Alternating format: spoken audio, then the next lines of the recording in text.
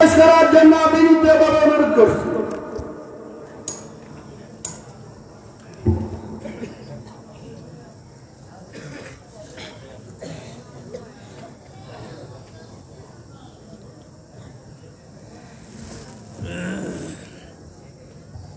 السلام عليكم ورحمة الله وبركاته. إن الحمد لله الذي بنعمته تتم الصالحات، الذي علم القرآن وأكرمنا بالإسلام وأنعم علينا بالإيمان. نستغفره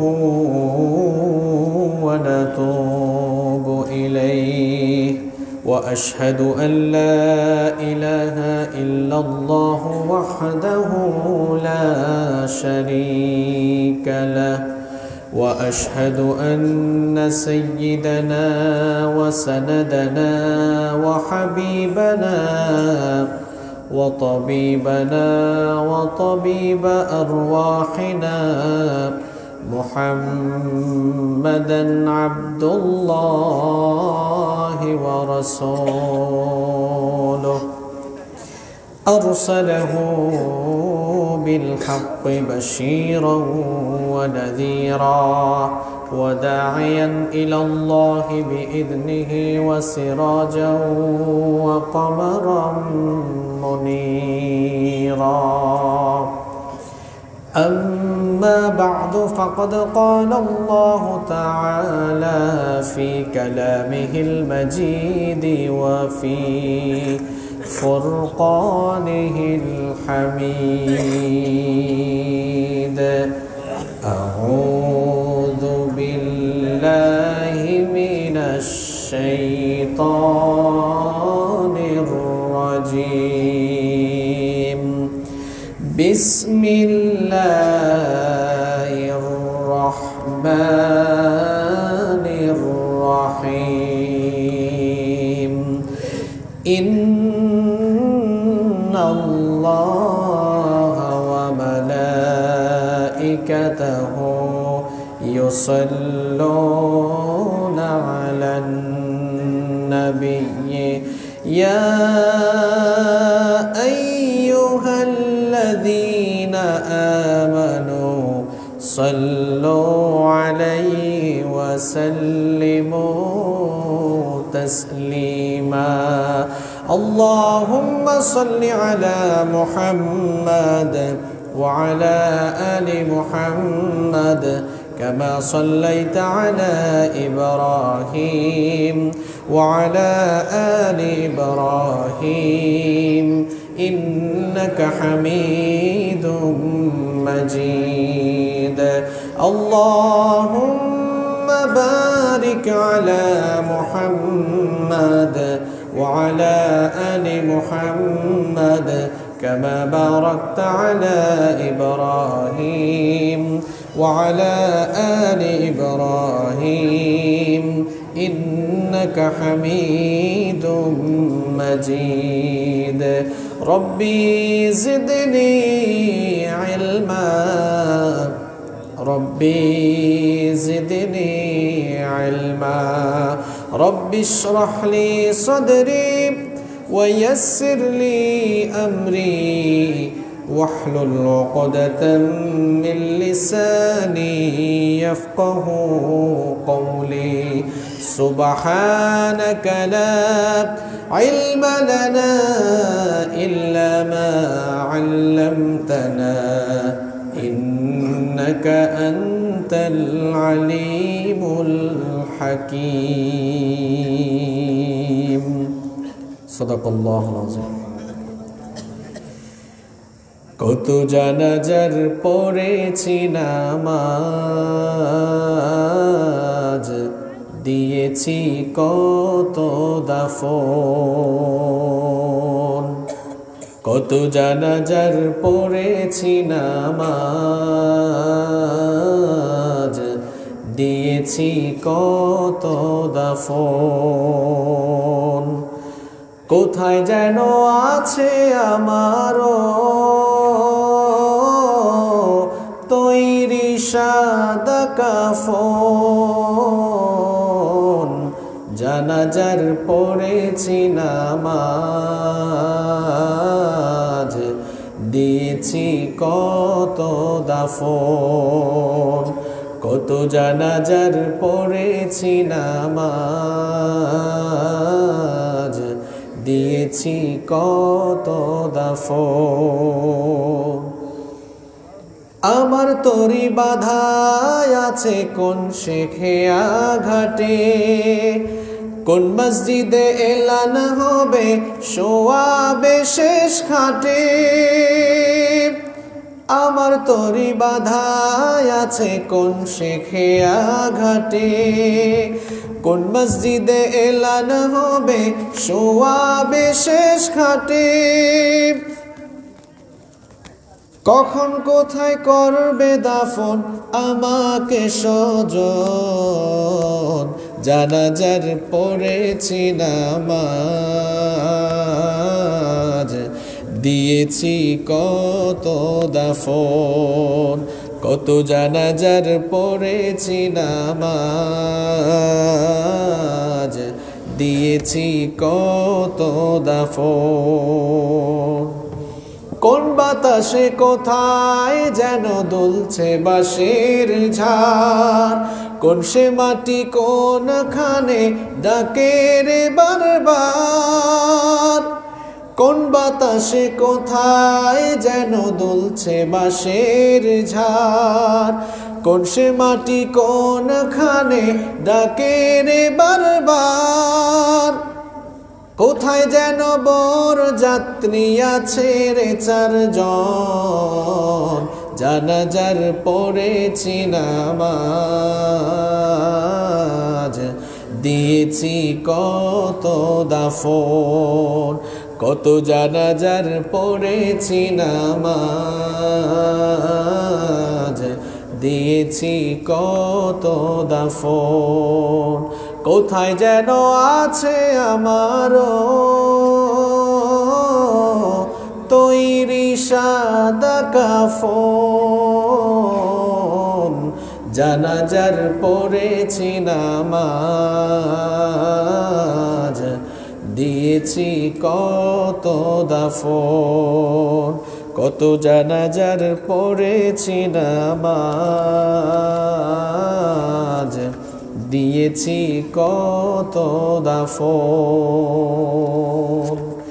বাংলাদেশের অত্যন্ত সুপরিচিত ঐতিহ্যবাহী নোয়াখালী জেলার বেগমগঞ্জ উপজেলার আইয়ুবপুর প্রবাসী সমাজ কল্যাণ সংগঠন, মসজিদ কমিটি এবং এলাকাবাসীর উদ্যোগে আয়োজিত আজকের এই তাফসিরুল কোরআন মাহফিলের মোহতারাম সভাপতি, আপনাদের অত্র এলাকার কৃতি সন্তান, আপনাদের সকলের পরিচিত এবং প্রিয় ব্যক্তিত্ব,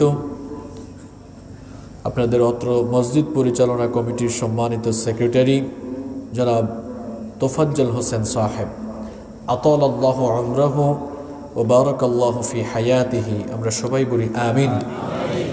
মাহফিলে উপস্থিত সম্মানিত শ্রদ্ধাভাজন উলামায়ে কেরাম, উপস্থিত বিভিন্ন রাজনৈতিক দলের সম্মানিত নেতৃবৃন্দ, সামাজিক নেতৃবৃন্দ, আমার সামনে বসা অত্র এলাকার পার্শ্ববর্তী এবং দূরদূরান্ত থেকে আগত আল্লাহর দ্বীন প্রেমী, কোরআন প্রেমী, সর্বস্তরের তাওহীদি জনতা, যুগে যুগে আল্লাহর জমিনে আল্লাহর দ্বীন কায়েমের জন্য যারা সবচেয়ে বেশি অগ্রণী ভূমিকা পালন করেছেন, আমার কলিজার টুকরা প্রিয় যুবক এবং তরুণ ভাইয়েরা, স্কুল, কলেজ, ইউনিভার্সিটি এবং বিভিন্ন মাদ্রাসা পড়ুয়া আমার প্রাণ প্রিয় মেধাবী ছাত্র ভাইয়েরা, মহিলা প্যান্ডেল থেকে এবং ঘরে বসে যারা শুনছেন, আমার শ্রদ্ধেয়া সম্মানিতা মা এবং বোনেরা, প্রাণ প্রিয় সম্মানিত আইয়ুবপুর, বেগমগঞ্জ তথা নোয়াখালীবাসী, আপনারা সবাই কেমন আছেন? আলহামদুলিল্লাহ। আমাদের সবাইকে সুস্থতার সাথে বাঁচিয়ে রেখে কোরআনের এই বরকতময় মাহফিলে আসার তৌফিক দিয়েছেন কে?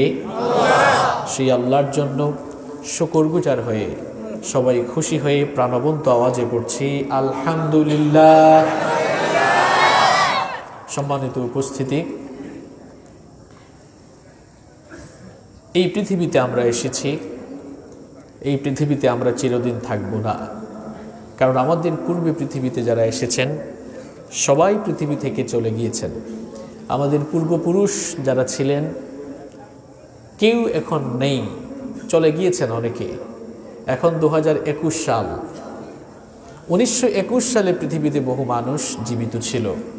হয়তো তাদের মধ্যে প্রায় ম্যাক্সিমাম বা প্রায় সবাই এখন কবরের নিচে ঘুমিয়ে আছে।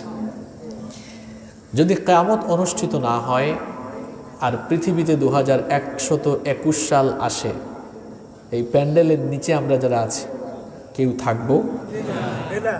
সবাই বলেন, কেউ থাকবো? আপনি যে বাড়ি সুন্দর করে বানিয়েছেন, হয়তো এই বাড়ি থাকবে, বাড়িওয়ালা থাকবে না। জায়গা জমি থাকবে, জমির মালিক থাকবে না। সবাই চলে যাব আমরা। এখানে আমরা এসেছি কিছু সময় অবস্থান করে আমরা আমাদের ডেস্টিনেশনের দিকে সবাই চলে যাব। আর পৃথিবীতে যত মানুষ বসবাস করছে, এই পৃথিবীর বুকে যত মানুষ বিচরণ করছে, প্রত্যেকটি মানুষই দুটো ডেস্টিনেশন, দুটো গন্তব্যের দিকে হাঁটছে, দুটো গন্তব্যের দিকে যাচ্ছে। আমার কথা বুঝে থাকলে সবাই বলেন তো, পৃথিবীর সমস্ত মানুষেরা কয়টি গন্তব্যের দিকে যাচ্ছে? জোরে বলেন, কয়টি? সে দুটি গন্তব্যের নাম কি? ফারিকুন ফিল জান্নাহ ওয়া ফারিকুন ফিস সাঈর। একদল জান্নাতের পথে হাঁটছে, আরেক দল জাহান্নামের পথে হাঁটছে। এই জান্নাত আর জাহান্নাম দুটো জায়গা কি একরকম? জান্নাত আর জাহান্নাম দুটো জায়গা যেমন একরকম নয়, ওখানকার অধিবাসী যারা হবেন, ওখানকার বাসিন্দা যারা হবেন, তারাও সমপর্যায়ের বা তাদের মধ্যে সমান চরিত্র থাকবে না। দুই অধিবাসীদের দুই রকম চরিত্র থাকবে। আমাদের ডেস্টিনেশন কোথায়? Where is our destination? আমাদের গন্তব্য কোথায়? বলতে পারলেন না? এত আসতে বলেছে, দেখছেন? তার মানে পথ ঠিক নাই, হাঁটতেছে ঠিক, যেদিকে গাড়ি গিয়ে থামে থামুক না। Where is your destination? আপনার ডেস্টিনেশন কোথায়? আমরা যাব কোথায়? আমাদের বাবা আদম আলাইহিস সালাম জান্নাতি ছিলেন, ওটাই আমাদের আসল বাড়ি। আমরা সবাই জান্নাতে যেতে চাই। এখন বলেন, জান্নাতীদের চরিত্র আর জাহান্নামীদের চরিত্র কি সমান? জান্নাত আর জাহান্নামীদের চরিত্র যেমন সমান নয়, জান্নাত আর জাহান্নামের অধিবাসীরাও সমান হবে না, দুটো জায়গাও একরকম হবে না। এই জন্য রব্বুল আলামিন কোরআনুল কারীমের 59 নম্বর সূরা সূরাতুল হাশরের 20 নম্বর আয়াতে বললেন, লা ইয়াস্তাউই আসহাবুন নারি ওয়া আসহাবুল জান্নাহ আসহাবুল জান্নাতি হুমুল ফাইজুন। আল্লাহ তাআলা বললেন, জাহান্নামের অধিবাসী আর জান্নাতের অধিবাসীরা সমান নয়, বরং জাহান্নাম থেকে মুক্তি পেয়ে যারা জান্নাতে ঢুকতে পারবে তারাই প্রকৃত সফল হবে। সফলতার পেছনে আমরা হাঁটছি, কিন্তু কেউ জানে না সফলতা মানে কি। What do you mean by success? সফলতা বলতে আপনি কি বুঝেন? দুনিয়াতে কম বয়সে হাজার হাজার কোটি টাকার মালিক হওয়া, কম বয়সে বেশি ক্ষমতা পাওয়া, এটাই কি সফলতা? সফলতার সংজ্ঞা আপনি কোরআন থেকে জেনে নেন। আল্লাহ তাআলা বলছেন, ফামান যুহজিহা আনিন নার ওয়া উদখিলাল জান্নাতা ফাকাদ ফাজ।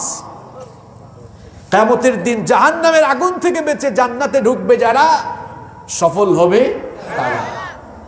আপনাদের এই আইয়ুবপুরে যদি কারো কাছে হাজার হাজার কোটি টাকা থাকে আর মরার পরে জাহান্নামে যায়, সফল না ব্যর্থ? তার মানে সফলতা হলো জান্নাতে যেতে পারা। আল্লাহ তাআলা সেই কথা বলছেন, জান্নাত আর জাহান্নাম সমান নয়, ওখানকার অধিবাসীরাও সমান নয়। প্রকৃত সফল কাম তারা, জান্নাতের অধিবাসী হবে যারা। আমরা জান্নাতে যেতে চাই তো? কারা যাবে কারা যাবে না এটা শেষে বলবো। আমরা অনেকে জান্নাত কেমন হবে সেটা জানি না, জাহান্নাম কেমন সেটাও জানি না, অথচ জান্নাত আমাদের আসল বাড়ি। আমাদের বাড়িটা কেমন হবে, কত সুন্দর হবে, আয়তন কেমন হবে, প্রশস্ততা কেমন হবে, বিউটি কেমন হবে, সৌন্দর্য কেমন হবে, আমরা অনেকে জানি না। রব্বুল আলামিন আমার আপনার জন্য, নেককার বান্দাদের জন্য জান্নাতকে কত ফ্যান্টাস্টিক করে বানিয়েছেন। এবার শুনেন, কোরআনুল কারীমের 32 নম্বর সূরা সূরাতুস সাজদা এর 17 নম্বর আয়াতে আল্লাহ তাআলা বললেন, ফালা তা'লামু নাফসুম মা উখফিয়া লাহুম মিন কুররাতি আ'য়ুনিন জাযাআন বিমা কানু ইয়া'মালুন। আল্লাহ তাআলা বলছেন, মানুষ জানে না তার কৃতকর্মের সফল হিসাবে তার জন্য কেমন নয়ন জুড়ানো, চক্ষু শীতলকারী জান্নাত রাখা হয়েছে। আবার হাদিসে কুদসির মধ্যে আল্লাহ তাআলা বললেন, আ'দাতু লিইবাদিয়াস সালিহিন মা লা আইনুন রাআত ওয়া লা উযুনুন সামিআত ওয়া লা খাতারা আলা কলবি বাশার।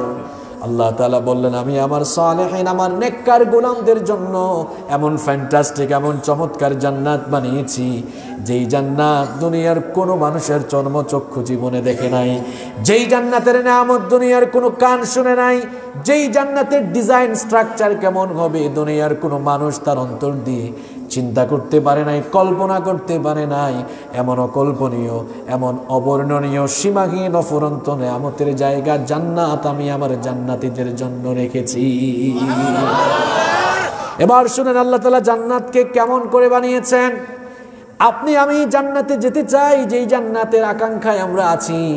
এবার প্রশ্ন হলো, সেই জান্নাতটা কত বড়? এখন বলেন তো, জান্নাতটা কি আপনার বাড়ির আয়তনের সমান নাকি? জান্নাতটা কি বিশাল এই আইয়ুবপুর এলাকার সমান নাকি? এই বেগমগঞ্জ উপজেলার আয়তনের সমান নাকি? বাংলাদেশের মতো সমান জান্নাত পাইলে আপনারা খুশি না বেজার? এতটুকুতেই খুশি দেখছেন?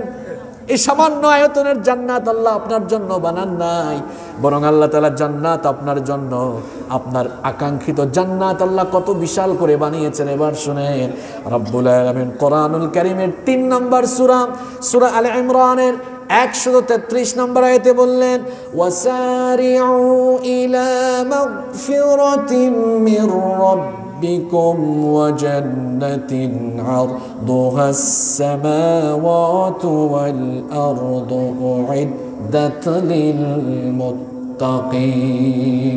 আল্লাহ তাআলা বলছেন, তোমরা তোমাদের রবের ক্ষমা আর সেই জান্নাতের দিকে ধাবিত হও, সেই জান্নাতের দিকে ধাবিত হও, চলমান হয়, দৌড়াও, যেই জান্নাতকে আল্লাহ তাআলা তোমাদের জন্য মাথার উপরের বিশাল ওই আসমান আর পায়ের তলায় যে বিস্তৃত জমিন রয়েছে, আসমান আর জমিনের মতো বিশাল করে আল্লাহ তোমাদের জন্য জান্নাত বানিয়েছে। একটু আগেই তো আপনারা বেগমগঞ্জের সমান জান্নাত হলেই বলছেন আপনারা খুশি হবেন, আর নবীজি বলেছেন একেবারে লোয়ার ক্লাস নিম্নমানের জান্নাতে যে যাবে, যেই লোকটা একেবারে লোয়ার ক্লাস নিম্নমানের জান্নাতি হবে, রব্বুল আলামিন তার জন্য এই পৃথিবীর মতো 10টা পৃথিবীর সমান এক একটি জান্নাত রেখেছে। খুশি না বেজার? একেবারে লোয়ার ক্লাসের জান্নাতি হলে কয়টা পৃথিবীর সমান জান্নাত? আরো জোরে, আরো জোরে। এবার আমাকে বলেন তো, পৃথিবী কত বড়? যে কোনোদিন বেগমগঞ্জের বাইরে যায় নাই সে তো বাংলাদেশ কত বড় ওইটাও জানে না। আর যে দেশের বাইরে সফর করে নাই, একটু সমুদ্রের কাছে যায় নাই, আল্লাহর সৃষ্টির বিশালতা সে অনুধাবন করতে পারবে না। ছোট্ট এই দেশে আমরা বাস করি, বাংলাদেশের আয়তন কত? এটা তো আগের, একটু আপডেট হন আপনারা। এখন তো সমুদ্র সীমা বিজয়ের পর প্রায় 2 লক্ষ সামথিং, 2 লক্ষের উপরে চলে গেছে। অনেক বড় দেশ, তাই না? আমাদের খুব বড়। প্রতিবেশী দেশ ভারত আমাদের চেয়ে 30 গুণ বড়। আমি ইন্ডিয়াতে কয়েকবার সফর করেছি। এক স্টেট থেকে আরেক স্টেট যেতে আপনি যদি কলকাতা থেকে দিল্লিতে ট্রেনে যান 23-24 ঘন্টা লাগে, সেখানে রাজধানী এক্সপ্রেসেও গেলে। কলকাতা থেকে দিল্লিতে বিমানে যেতে 3 ঘন্টা লাগে, আমাদের ঢাকা থেকে কুয়ালালামপুরে 3 ঘন্টায় যাওয়া যায়। দেশটা ছোট না বড়? এর চেয়ে বড় দেশ মনে হয় নাই। কানাডা প্রায় 90 গুণ বড়, ইউনাইটেড স্টেট অফ আমেরিকা বাংলাদেশের চেয়ে 100 গুণ বড়। আবার পৃথিবীর সবচেয়ে বড় দেশের নাম কি? রাশিয়া, বাংলাদেশের চেয়ে 160 গুণ বড়। পৃথিবীতে প্রায় 250টি দেশ রয়েছে।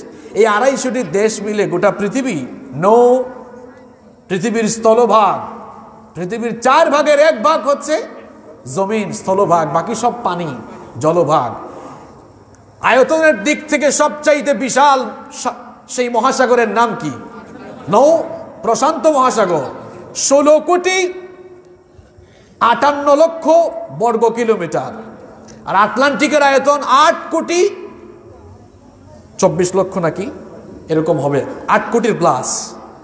এরকম বিশাল বিশাল মহাসাগর আর এই বিশাল জলরাশি, স্থলভাগ, জলভাগ নিয়ে পৃথিবী। আল্লাহ তাআলা বলছেন এই পৃথিবীর মতো না। তুমি যদি নিম্নমানের জান্নাতে যাও, এই বিশাল পৃথিবীর মতো 10টা পৃথিবীর সমান তোমার জন্য একা জান্নাত বানিয়েছে। আপনারা খুশি না বেজার? আপনার আকাঙ্ক্ষিত জান্নাতটা কত বড় এবার শুনলেন। বলেন তো, জান্নাতের আয়তন যদি এত বড় হয়, তাহলে জান্নাতে ঢোকার দরজাটা ছোট হবে না বড় হবে? আপনার বাড়ির সাইজ যেমন, দরজার সাইজও তেমন। যে নাকে বলছে, আমি বলছি আপনার সব জায়গায় ঠিক হলে চলবে না। এই হুজুর বেঠিক কথা বেশি বলবে, কনসেন্ট্রেশন ঠিক আছে কিনা যাচাই করার জন্য। আমি বলেছি আপনার বাড়ির সাইজ যেমন, দরজার সাইজও তেমন। আমাদের যে বিল্ডিং আছে কত ইঞ্চি হবে এক একটা, বা এটা কয় ফিট হবে আমাদের দরজা? সর্বোচ্চ 10 ফিট, এর বেশি হয় না। এবার বলেন তো, জান্নাতে ঢোকার গেটটা কয় ফিট? আমরা জানি না, অথচ জান্নাতে যেতে চাই। এই জন্য হারামখোর হয়ে জীবনটাকে হারামে ভাসিয়ে দিচ্ছে। কারণ সামান্য কয়েক বছরের দুনিয়া, কিয়ামতের তুলনায় দুনিয়ার জীবনটা কি বেশি নাকি? আল্লাহ কোরআনে বলেছেন, কিয়ামতের দিন হাজির হয়ে লোকগুলো দেখবে কাআন্নাহুম ইয়াউমা ইয়ারাউনাহা লাম ইয়ালবাথু ইল্লা আশিয়াতান আও দুহাহা। কিয়ামতের দিন হাজির হয়ে দেখবে দুনিয়ায় যে সময় অবস্থান করে এসেছি, এই কিয়ামতের দিনের তুলনায় এক সকালের সমান না। আল্লাহু আকবার। কিয়ামতের দিনের তুলনায় দুনিয়াটা এক সকাল বা এক দুপুরের বেশি না। এই সামান্য সময়ের জন্য অন্যায় পাপাচার হারামে গা ভাসিয়ে দিচ্ছে। তার কারণ তার ডেস্টিনেশনটা কেমন সে জানে না, বুঝে না। জান্নাত যদি হয়, সর্বনিম্ন জান্নাত যদি হয় দুনিয়ার মতো 10টা দুনিয়ার সমান, তাহলে বলেন তো দরজাটা কি আপনার বাড়ির দরজার মতো 12 ফুট আর 10 ফুট হবে নাকি? চলেন নবীজি কে বলছেন আমরা শুনে নেই। নবীজি বলেছেন জান্নাতের এক একটি দরজা হবে সৌদি আরবের মক্কা থেকে বাহরাইনের হাজার শহর পর্যন্ত, যার ডিস্টেন্স হলো 3000 কিলোমিটার। অর্থাৎ জান্নাতের এক একটা দরজাই হবে 3000 কিলোমিটার লম্বা। আরো আসতে বলেন সুবহানাল্লাহ। জান্নাত কত বিশাল হবে সেটাও জানলাম, গেটটা কেমন হবে সেটাও জানলাম। এবার হুজুর বলেন তো জান্নাতের ওয়েদারটা কেমন হবে? আমাদের দেশে বৈশাখ জ্যৈষ্ঠ মাসে যে গরম পড়ে, ওই গরম যদি জান্নাতে থাকে আরাম লাগবে নাকি বলেন? আবার এই যে শীতের দিন আসতেছে, শীত যদি থাকে মজা লাগবে নাকি? এই জন্য আল্লাহ তাআলা বলেছেন, বান্দারে আমার জান্নাতের ভেতরে ঢুকে তুমি যেন মজা করতে পারো, এনজয় করতে পারো। লা ইয়ারাউনা ফিহা শামসান ওয়ালা জামহারিরা। কোরআনুল কারীমের 76 নম্বর সূরা সূরাতুদ দাহারের 13 নম্বর আয়াতে আল্লাহ তাআলা বললেন, সেখানে কঠিন শৈত্যপ্রবাহ থাকবে না, আবার সেখানে প্রচন্ড গরমও থাকবে না, একেবারে নাতিশীতোষ্ণ আবহাওয়া বিরাজমান থাকবে। বসে যান, আপনিও শুনেন, বসে যান।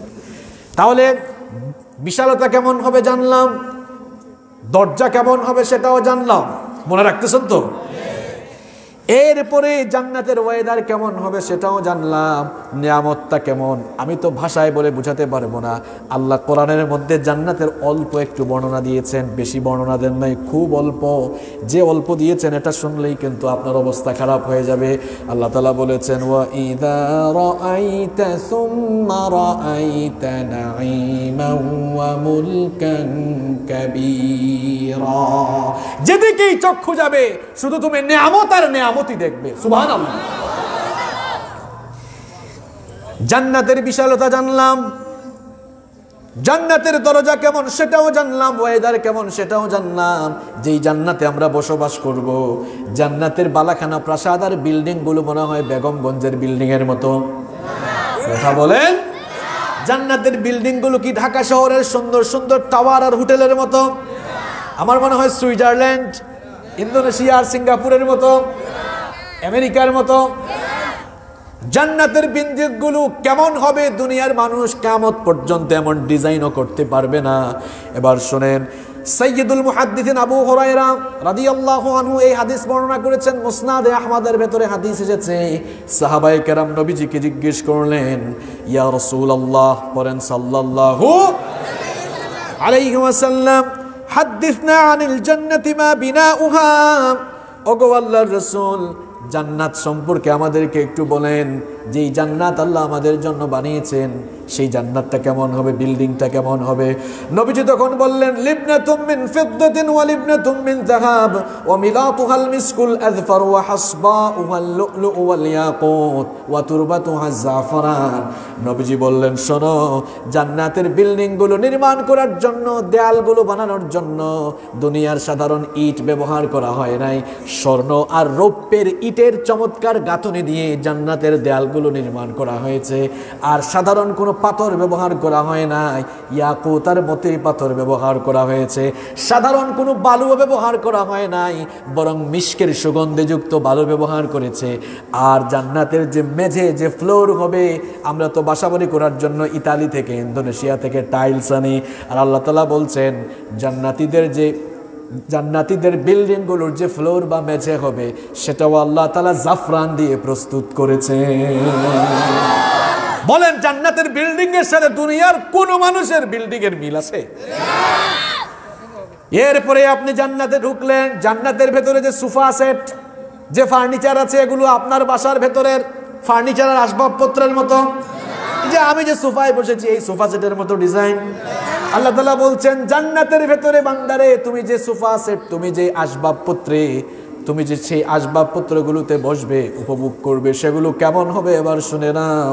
মুত্তাকিইনা আলা রাফরাফিন খুদরিন ওয়া আবকারিন হিসান ফাবিআইয়ি আলাই রাব্বিকুমা তুকাযযিবান।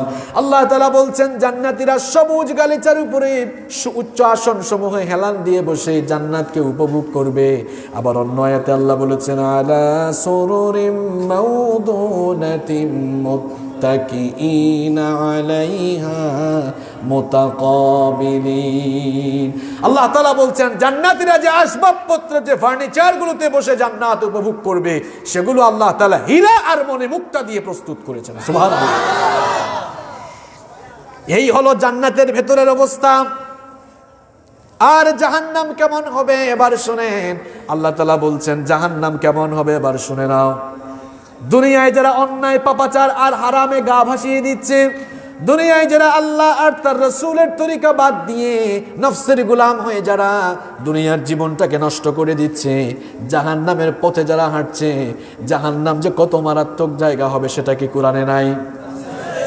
রব্বুল আলামিন কোরআনুল কারীমের ৭৮ নম্বর সূরা সূরাতুন নাবায়ের ২১ নম্বর আয়াত থেকে বলছেন, ইন্না জাহান্নামা কানাত মিরসাদা লিত-তাগীনা মাআবাল লাবিসিনা ফিহা আহকাবা।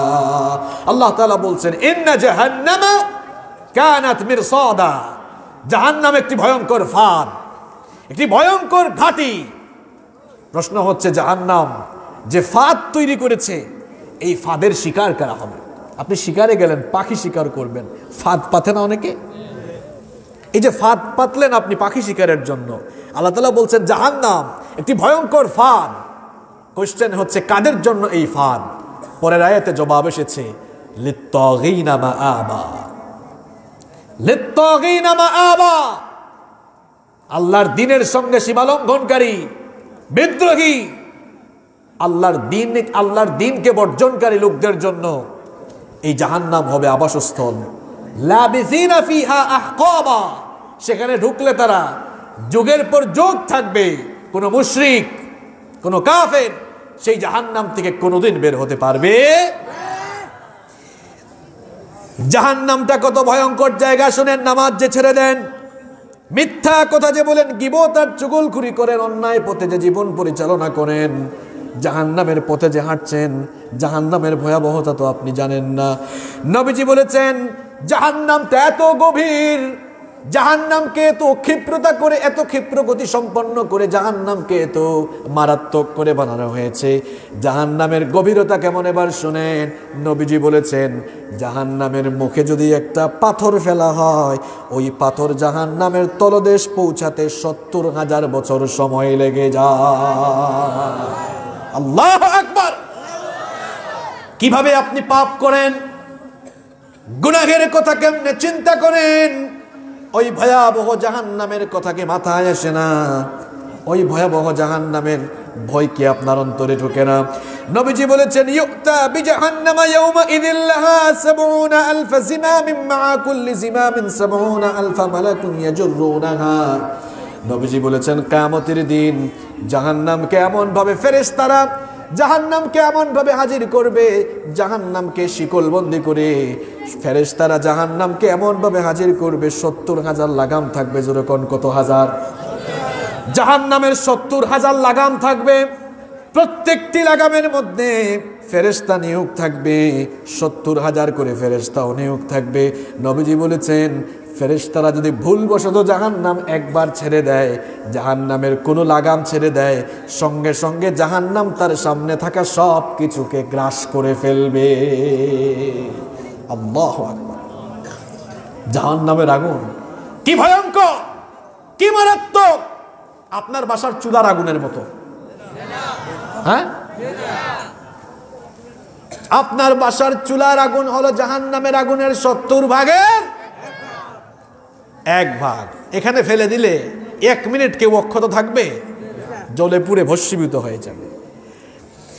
এই আগুনের চাইতে আরো ৬৯ ভাগ বেশি দহন শক্তি সম্পন্ন জাহান্নামের ওই ভয়াবহ আগুন।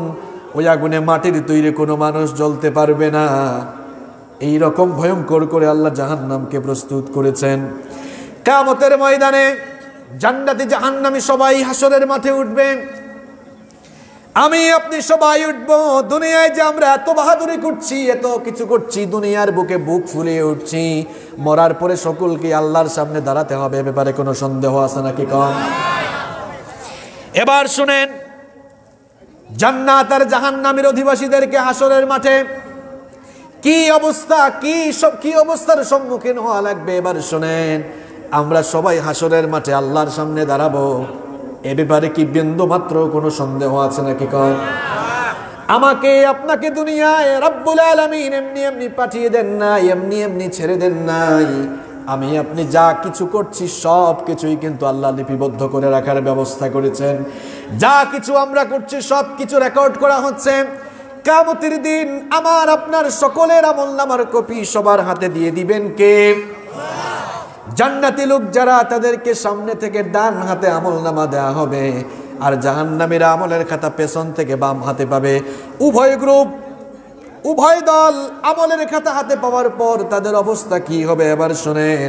কোরআনুল কারীমের ৮৪ নম্বর সূরা সূরাতুল ইনশিকাকের ৭ নম্বর আয়াতে রব্বুল আলামিন বললেন فأما من أوتي كتابه بيمينه فسوف يحاسب حسابا يسيرا وينقلب إلى أهله مسرورا। আল্লাহ তাআলা বলছেন আর যাদেরকে তাদের আমলের খাতা ডান হাতে দেওয়া হবে তাদের হিসাব সহজ করে নেওয়া হবে। কিয়ামতের দিন বাম হাতে যারা আমলের খাতা পাবে তাদের অবস্থা কিন্তু খারাপ হয়ে যাবে। আল্লাহ যদি কারো কাছ থেকে হিসাব চান, ওই লোকটা কি আল্লাহর পাকড়াও থেকে বাঁচতে পারবে না? কি বলেন? শুধুমাত্র আমল দিয়ে কিয়ামতের দিন জান্নাতে যাওয়া যাবে না। আল্লাহর দয়া ছাড়া শুধু আমল দিয়ে জান্নাতে যাওয়া যাবে না, আল্লাহর দয়াও লাগবে। হিসাব গ্রহণের 2টা সিস্টেম আছে। আমার দিকে তাকান, ভালো করে কথাগুলো বুঝে যান, জীবন পরিবর্তন হবে ইনশাআল্লাহ।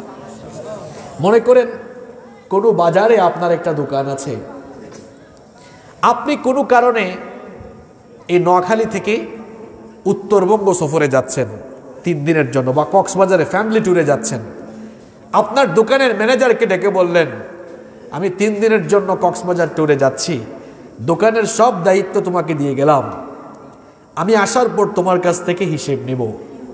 3 দিন পর আপনি আসলেন, আসার পরে ম্যানেজারকে ডেকে বললেন দেখি তো গত 3 দিন কি করেছো। এবার ম্যানেজার আপনার কাছে হিসাবের একটা খাতা দিয়ে বলল স্যার এই দেখেন গত 3 দিন এই জায়গায় এতটুকু আয় এতটুকু ব্যয়, এই কাজ আপনি করছি, ওই কাজ এভাবে করছি। ম্যানেজার আপনার বিশ্বস্ত হলে আপনি বলবেন ঠিক আছে ম্যানেজার যাও যাও, লাগবে না, অসুবিধা নাই, ওকে ফাইন। এটা হিসাব গ্রহণের একটা সিস্টেম। আর আপনি যদি এই পদ্ধতিতে তার কাছ থেকে হিসাব না নিয়ে বলেন হ্যাঁ ম্যানেজার এদিকে আসো, এই কাজ আপনি করছো কেন, এখানে এত টাকা ব্যয় করলা কেন, ওই কাজটা এভাবে করলা না কেন, এই কাজটা এভাবে করলা না কেন, ওই জায়গায় এত টাকা খরচ করলা কেন, ওই জায়গায় এত টাকা খরচ করলা না কেন, কথায় কথায় যদি ম্যানেজারকে জেরা করেন, হিসেবটা দেওয়া ম্যানেজারের জন্য সহজ হবে না কঠিন হবে? কিয়ামতের দিন আমার আপনার প্রত্যেকের হাতে একটা আমলনামা ধরিয়ে দিবেন কে? আমলনামা হাতে দেওয়ার পর আল্লাহ যদি বলেন এই গোলাম নামাজ সাজদা এভাবে দিলি না কেন, যাকাত দেওয়ার সময় এমনি দিলি না কেন, এটা করলি না কেন, ওইটা করলি না কেন, বলেন বাঁচা যাবে? এই জন্য নবীজি বলেছেন মান নুকিশা উযিবা, মান নুকিশা উযিবা, যাকে আল্লাহ হিসাবের জন্য আটকাবেন, আল্লাহ যদি কাউকে হিসাবের জন্য ধরেন ধরা খেয়ে যাবে, আর বাঁচার উপায় থাকবে? কোনো উপায় থাকবে না। আমাদের মা উম্মুল মুমিনিন আয়েশা রাদিয়াল্লাহু আনহা বললেন ওগো আল্লাহর নবী তাহলে আল্লাহ তাআলা সহজ করে হিসাব আবার কেমনে নিবেন? আল্লাহ তো কোরআনে বলেছেন ডান হাতে যাদেরকে আমলনামা দিবেন তাদের কাছ থেকে তিনি সহজ করে হিসাব নেবেন। তাহলে সহজ হিসাবের সিস্টেমটা কেমন হবে?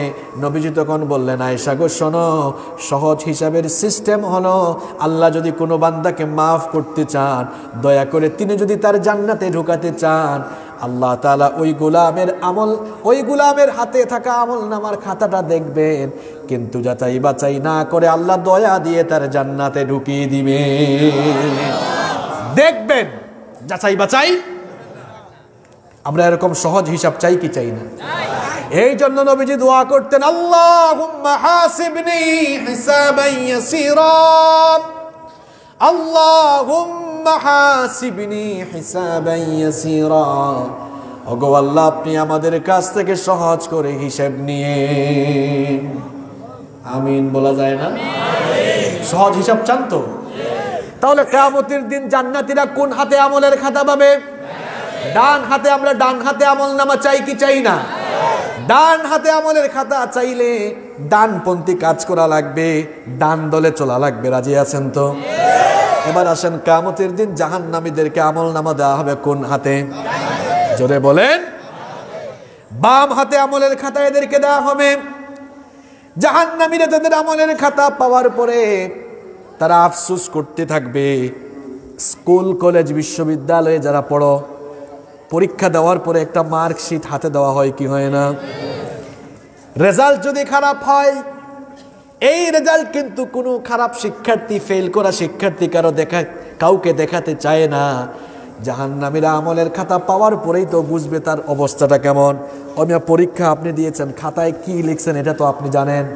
আপনি 00 পাবেন না A+ পাবেন এটা তো আপনি জানেন। জাহান্নামীরা আমলের খাতা পাওয়ার পরে আবার আফসোস করে করে তারা কি বলবে শোনেন। فأما من أوتي كتابه بشماله فيقول يا ليتني لم أوت كتابيه ولم أدر ما حسابيه يا ليتها كانت القاضية ما أغنى عني ماليا هلك عني سلطانيا। জাহান্নামীরা বাম হাতে আমলের খাতা পেয়ে আফসোস করে বলবে ইয়া লাইতানি, হায় আফসোস, লাম উতা কিতাবিয়া, আজ হাসরের মাঠে যদি আমাকে এই আমলের খাতা না দেওয়া হতো, এটাই আমার জন্য কল্যাণকর হতো, ভালো হতো। ওয়ালাম আদ্রি মা হিসাবিয়া, আজ যদি আমার কাছ থেকে হিসেব চাওয়া না হতো এটা আমার জন্য ভালো হতো। ইয়া লাইতাহা কানাতিল কাদিয়া, দুনিয়ায় যে মরে গিয়েছিলাম এরপরে যদি আজ জীবিত হয়ে হাসরের মাঠে ওঠা না লাগতো আমার জন্য কল্যাণকর হতো।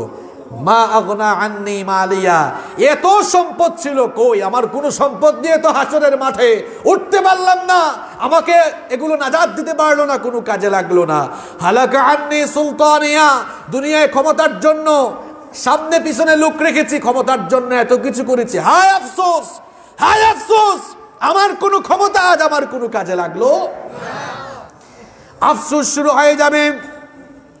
আমলের খাতা পেয়ে এই গাদ্দারগুলো, জাহান্নামী গাদ্দারগুলো বলবে, জাহান্নামী গাদ্দারগুলো ভীত সন্ত্রস্ত হয়ে বলবে, ওয়াউদিআল কিতাবু ফাতারাল মুজরিমিনা মুশফিকিনা মিম্মা ফীহি ওয়া ইয়াকুলুনা ইয়া ওয়াইলাতানা মা লিহাযাল কিতাব লা ইউগাদিরু সগীরাতান ওয়ালা কাবীরাতান ইল্লা আহসাহা।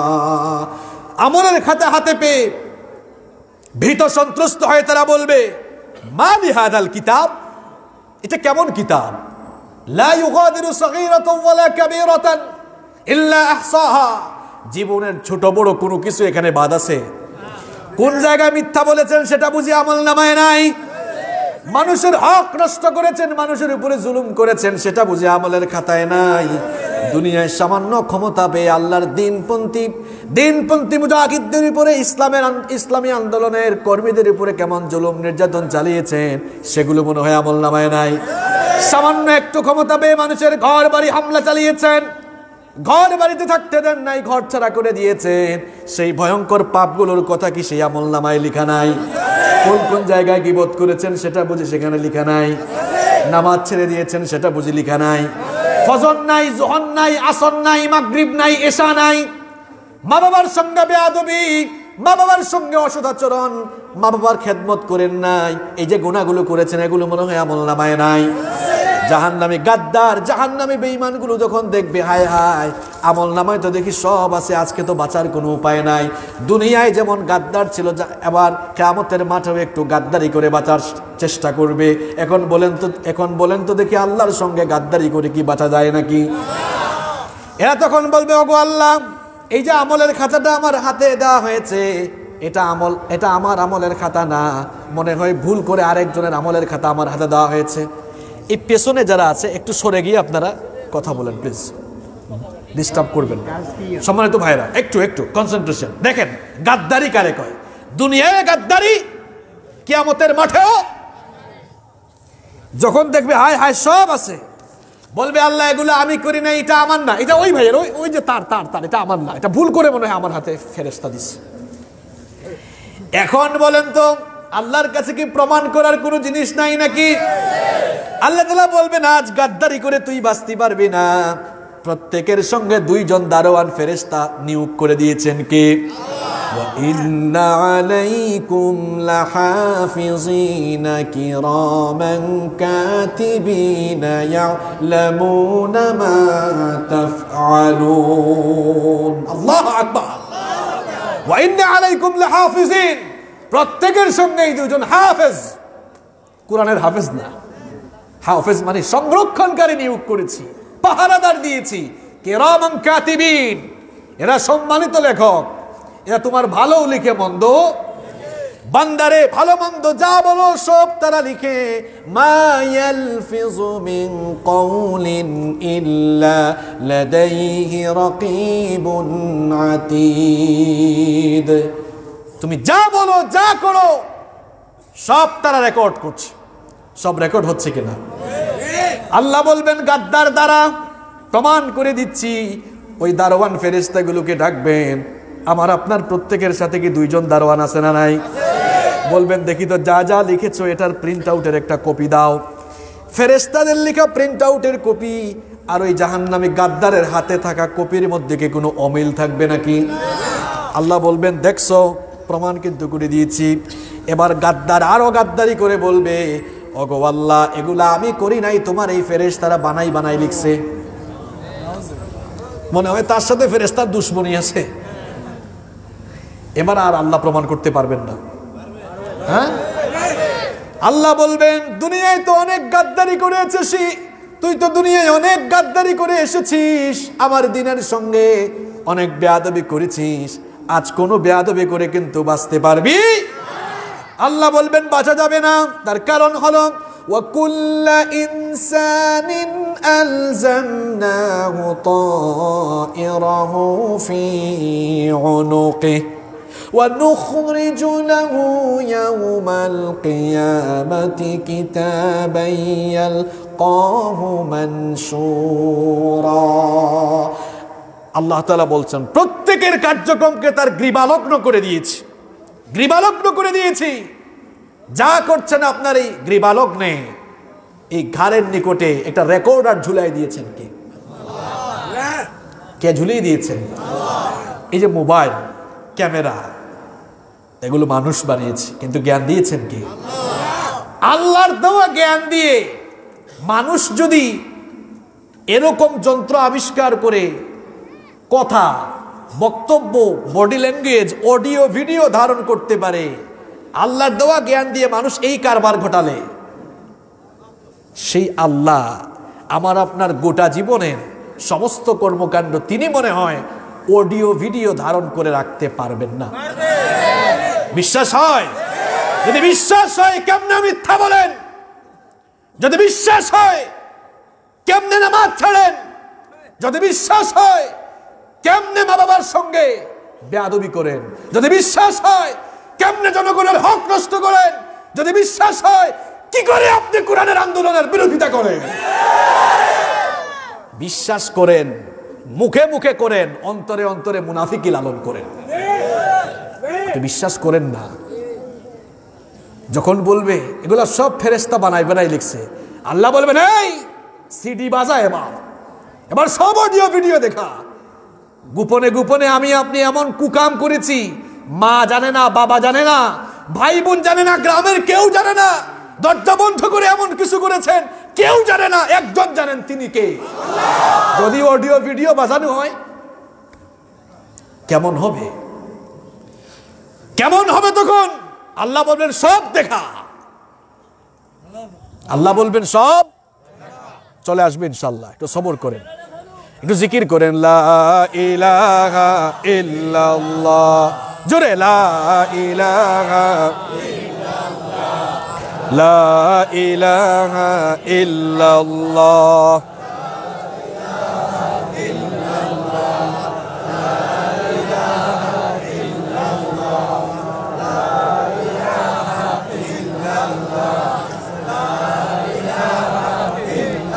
লা ইলাহা ইল্লাল্লাহ।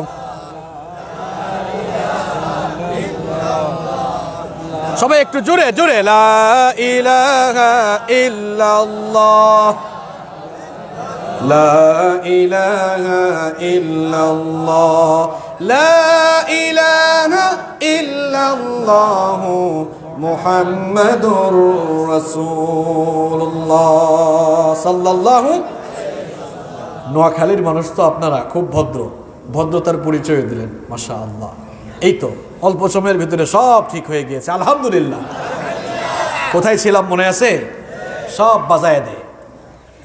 গাদ্দারি কারে কয়ে দেখেন, বলবে আল্লাহ রেকর্ডিং এ ভুল আছে। আচ্ছা বলেন তো, রেকর্ডিং এ কি ভুল হয়? রেকর্ডিং এ ভুল হয়? গাদ্দার গুলো তখন বলবে, ওগো আল্লাহ, এই যে দেখা যাচ্ছে ভিডিওর মধ্যে দেখা যাচ্ছে আমি নাকি এই হাত দিয়ে মিছিল করে করে অমুকের ঘর তমুকের ঘর ভেঙেছি, এই পা দিয়ে হেঁটে হেঁটে নাকি আমি খারাপ পথে গিয়েছি, ভিডিওতে ভুল আছে, আমি আসলে এই দিকে যাই নাই, ক্যামেরা মনে হয় ঘুরাইয়া সব করে ফেলছে, এবার মনে হয় আল্লাহ আর প্রমাণ করতে পারবেন না।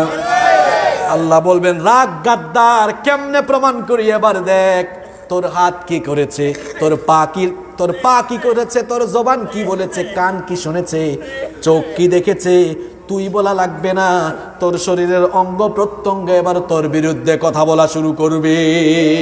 আল্লাহু আকবার। আল-ইয়াউমা নাখতিমু আলা আফওয়াহিহিম ওয়া তুকাল্লিমুনা আইদিহিম ওয়া তাশহাদু আরজুলুহুম বিমা কানু ইয়াকসিবুন। শেষ, বহু ফটর ফটর হয়েছে। আল্লাহ বলবেন ঠোঁটটাকে তালা লাগায় দাও, এর জবান বন্ধ করে দাও, জবানটাকে স্টপ করে দাও। এবার তার হাত কথা বলবে, তার পা কথা বলবে, তার কান দিয়ে কি শুনেছে কান বলা শুরু করবে। যে আল্লাহ আপনাকে জবান দিয়েছেন সে আল্লাহ মনে হয় শরীরের অঙ্গ প্রত্যঙ্গ দিয়ে কথা বলাতে পারবেন না।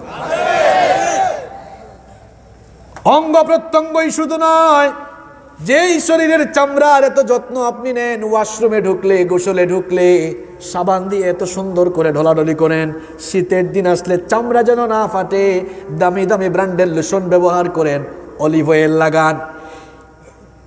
যেই চামড়ার এত যত্ন নিতেন, এই চামড়ার জবান শক্তি কিয়ামতের দিন খুলে দিবেন কে? এই চামড়াও কথা বলা শুরু করবে। চামড়াও যখন কথা বলা শুরু করবে, এই গাদ্দারগুলো চামড়ার সঙ্গে এবার কথা বলবে। তারা বলবে ওয়াকালু লিজুলুদিহিম লিমা শাহিদতুম আলাইনা। আমার চামড়া, তোমার এত যত্ন নিতাম, এত যত্ন নিতাম, তুমি আজ আমার বিরুদ্ধে কথা বলছো কেন? চামড়াও জবাব দিবে, কারণ জবান দিয়ে দিবেন তারে কে? চামড়া তখন বলবে আনতাকানাল্লাহুল্লাযী আনতাকা কুল্লা শাই। সে আল্লাহ আজ আমার জবান খুলে দিয়েছেন, যে আল্লাহ সব মানুষকে বাকশক্তি দিয়েছেন, সবাইকে বাকশক্তি দিয়েছেন। সুবহানাল্লাহ। বাঁচা যাবে? বাঁচা যাবে?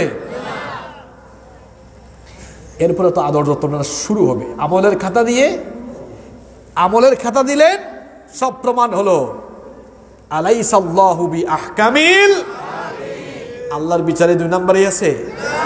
দুনিয়ায় তো মামু থাকলে, মাল থাকলে রায় উল্টে ফেলানো যায়। আল্লাহ শ্রেষ্ঠ বিচারক, আল্লাহর বিচারে জুলুম নাই, যে যা করবে সে তাই। এরপরে আল্লাহ বলবেন ডান্ডা বেরি লাগা, এই গাদ্দার গুলোকে শিকল পরা। সুম্মা ফি সিলসিলাতিন যারউহা 70 যিরাআন ফাসলুকু। 70 গজ লম্বা শিকল দিয়ে এই গাদ্দারটাকে বাঁধ। এরপরে কুকুরের মতো টেনে গিয়ে নিয়ে জাহান্নামে ফেলে দে। যখন এই জাহান্নামীগুলোকে টেনে টেনে ফেরেশতারা জাহান্নামে নিয়ে যাওয়া হবে, তখন জাহান্নামের দারওয়ান ফেরেশতা যারা, জাহান্নামের দারওয়ান ফেরেশতারা তখন সেই জাহান্নামী গাদ্দারগুলোকে জিজ্ঞেস করবে আলাম ইয়াতিকুম নাযীর। তোমাদের কাছে কি সতর্ককারী যায় নাই? তোমাদের কাছে কি নবী রাসূল কিংবা নবী রাসূলদের উত্তরসূরি উলামায়ে কিরাম তারা কি তোমাদেরকে সতর্ক করে নাই? আল্লাহর দ্বীনের পথে আহ্বান করে নাই? জাহান্নামীগুলো তখন বলবে ক্বালু বালা ক্বাদ জাআনা নাযীর। সতর্ককারী আমাদের কাছে এসেছিল। ফেরেশতা বলবে সতর্ককারী আসলে তোর এই এমন হালত হলো কেন, তোর এই অবস্থা হলো কেন, এই দশা হলো কেন? তখন জাহান্নামীরা বলবে, তখন জাহান্নামীরা জবাব দিবে ফাকাল্লাবনা ওয়া কুলনা মা নাযালাল্লাহু মিন শাইইন আনতুম ইল্লা ফি দালালিন কাবীর। আমাদেরকে যাই ওনারা বলেছে মনে করতাম হুজুর আর কি জানে, ওই বলছে আর কি, কিন্তু আমরা মনে করতাম এগুলো আসলে কিছুই না, মিথ্যা মনে করেছিলাম। আর আমরা এদেরকে আরো আজে বাজে টেক দিতাম, ইন আনতুম ইল্লা ফি দালালিন কাবীর। আমরা বলতাম তোমরা পথভ্রষ্ট। দেখেন না কত টেক লাগায়, মৌলবাদী জঙ্গিবাদী আছে না নাই? এক লোক তো আছে তার কথা বলা শুরুই হয় রাজনৈতিক মোল্লারা, মোল্লা মোল্লা বলে এরকম করে, আছে না নাই? মোল্লা ছিল না তুমি? তোমার মা বাপকে দিয়ে জিজ্ঞেস করো যে মোল্লা ছাড়া তোমার মা বাপের বিয়ে কেমনে জায়েজ হয়েছে? মোল্লা ছিল না তুমি? কিছু মানুষ আছে আলেমুল আমার নামও শুনতে পারে, আছে না নাই? যে ফেরেশতা আটকাই দিছে, কি রে এ গাদ্দার তোর কাছে কেউ যায় নাই? কই গেছিলে তো, জঙ্গি মনে করতাম এগুলারে, মৌলবাদী মনে করতাম। মজা বুঝবাম না সেদিন। এখনো তো দারোয়ান জিজ্ঞেস করছে ভিতরে ঢুকলে যে কি পিটানোটা শুরু হবে। দারওয়ান ফেরেশতারা বলবে এগুলারে ঢুকা। এবার জাহান্নামের পোশাক পরা। জাহান্নামের পোশাক মনে হয় দুনিয়ার পোশাকের মতো সুন্দর পোশাক, খুব আরামদায়ক পোশাক। আল্লাহ তাআলা বলছেন ফাল্লাযীনা কাফারু কুত্তিআত লাহুম থিয়াবুম মিন নার। আল্লাহ বলবেন আগুনের তৈরি পোশাক পরা। আগুনের তৈরি পোশাক পরালে মনে হয় খুব আরাম লাগবে, মাইরের উপর মাইর চলবে, শাস্তির উপর শাস্তি চলবে, মৃত্যু আর হবে। চিন্তা করছেন কি গজবের মধ্যে পড়া লাগবে? এ ভাই আপনি নামাজ ছাড়েন কেমনে? কেমনে মিথ্যা বলেন? কেমনে হারামের চিন্তা মাথায় আসে? ওখানে তো মরার কোনো কিছু আর নাই। লা ইয়াযুকুনা ফিহা ইল্লাল মাউতাতাল উলা।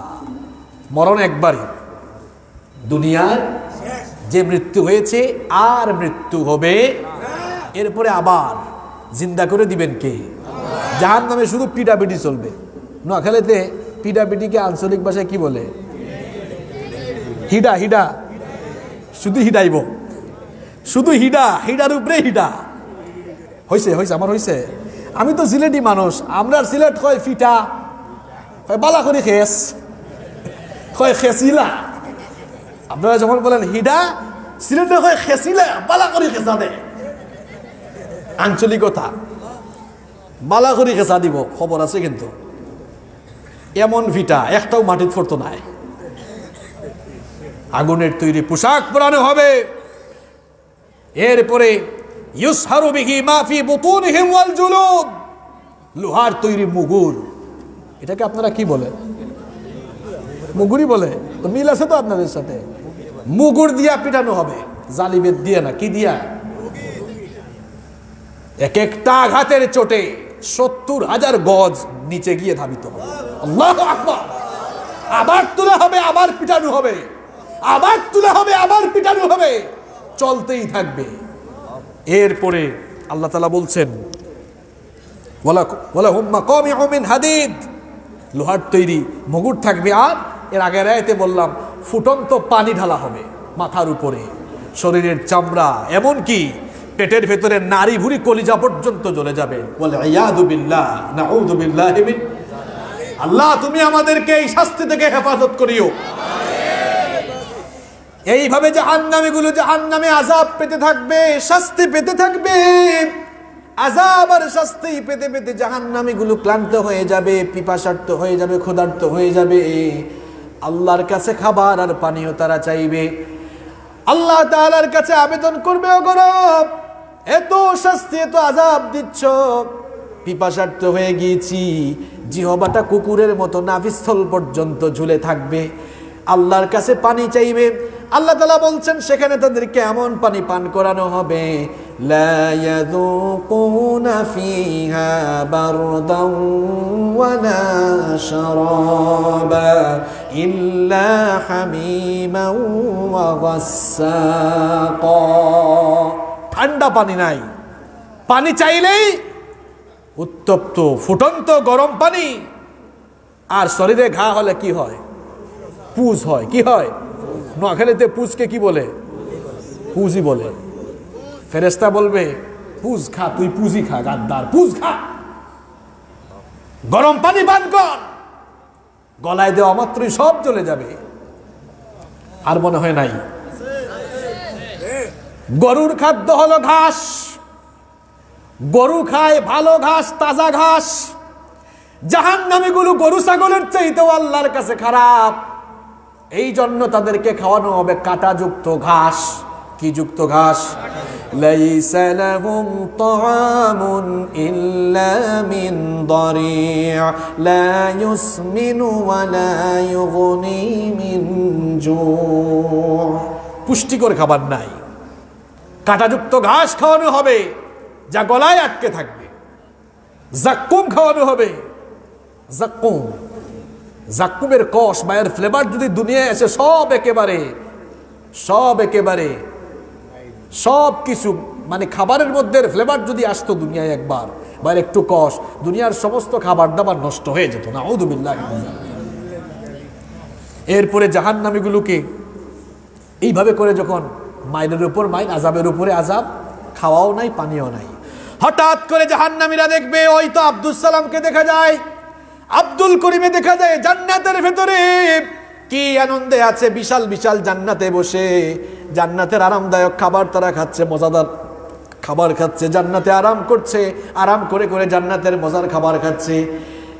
যাদেরকে দেখতো আজান পড়লেই নামাজে যেত, যারা আল্লাহর দ্বীনের সাথে সম্পৃক্ত ছিল, যাদেরকে দেখলেই মৌলবাদী বলে জঙ্গিবাদী বলে ঠিটকারি করত, এবার দেখবে তাদেরকেই জান্নাতের ভেতরে দেখা যায়। সেই জান্নাতি লোকগুলোকে দেখে এবার জাহান্নামী গাদ্দারগুলো বলবে, ওয়ানাদা আসহাবুন নারি আসহাবাল জান্নাতি আন আফীদু আলাইনা মিনাল মা আও মিম্মা রাযাকাকুমুল্লাহ। জান্নাতি ভাইরা খুব আরামে আছো, মজায় আছো রে ভাই, যে খাবার দাবার খাচ্ছ আর যে মজায় আছো তোমরা, একটু দাও না, একটু ভিক্ষা দাও,